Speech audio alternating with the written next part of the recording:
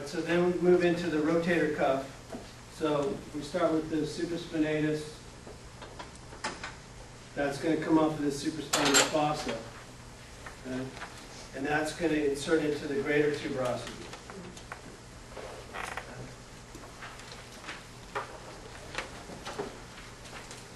So that's going to come through this subacromial space and go right onto the greater tuberosity.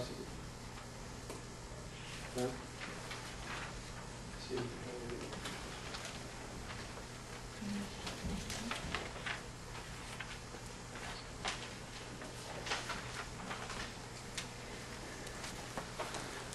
Yeah, so it's here, and then it's going underneath the acromion to the greater tuberosity.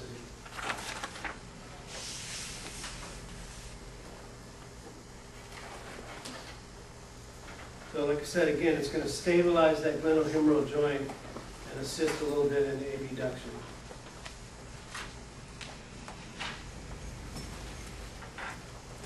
Then you have the teres minor. Or actually, I skipped one, infraspinatus. Okay, that's going to be here. And that's going to be from the infraspinous fossa. And then that's going to be going on to also the greater tuberosity.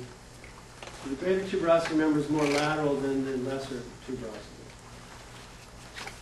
Okay. Then you have the teres minor, and that's going to be on the inferior lateral border of the scapula down here. And then again, that's going to go to the greater tuberosity. So it's going to do some external rotation. And then the subscapularis is going to be around on the front.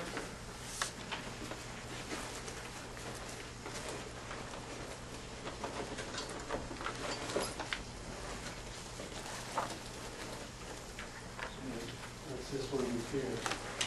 So that comes on the front part of the scapula, and that's going to assist with internal rotation.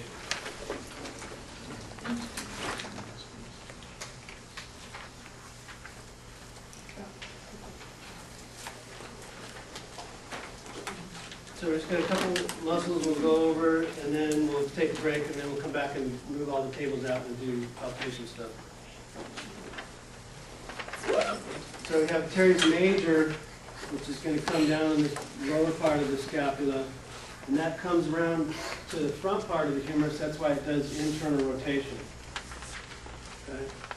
So that's going on to the intertubercular groove. So that's going to do this kind of motion. We'll try to be able to find that with palpation. That's going to be part of the posterior part of the axillary fold. The anterior part was the pec major. Posterior is going to be the lat and part of the teres major. And then coracobrachialis, the origins on the coracoid process, and then it goes to the mid part of the humerus. And then it's going to do some flexion, adduction of the arm, and it's going to help out with the pec major.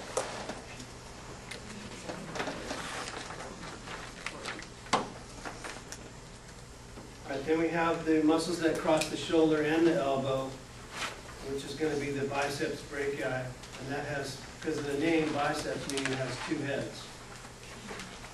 Okay.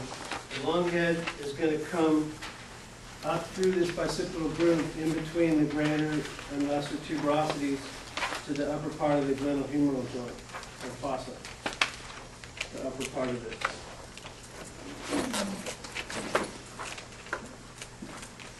And then the short head is going to come off of the coracoid process. So those two heads come up here, and then they insert onto the radius at the radial tuberosity. So they're going to flex the elbow and flex the shoulder, then they're also going to supinate. They insert onto the head of the radius, and they're going to pull it up like that. Okay? So it's going here, it's going to supinate.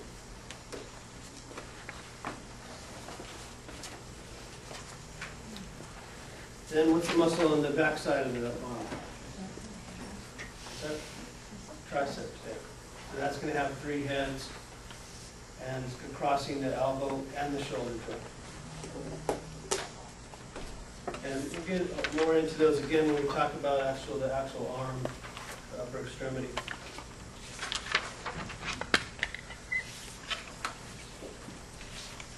So the short head and the lateral head are the ones that cross only at the elbow. The long head's the only one that goes across the shoulder joint. And then that long head's going to be at the infraglenoid cervical here, the bottom part of the glenohumeral joint. Okay. So that crosses the shoulder joint.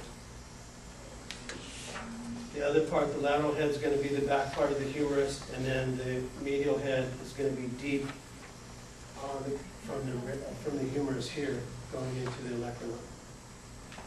So only one part of the triceps crosses the shoulder joint.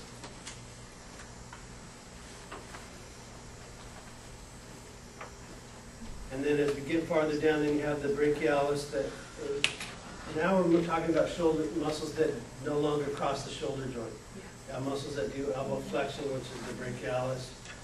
And this part, don't worry about these muscles right now because we're talking more about the shoulder girdle, but this is just a precursor to when we get into them more.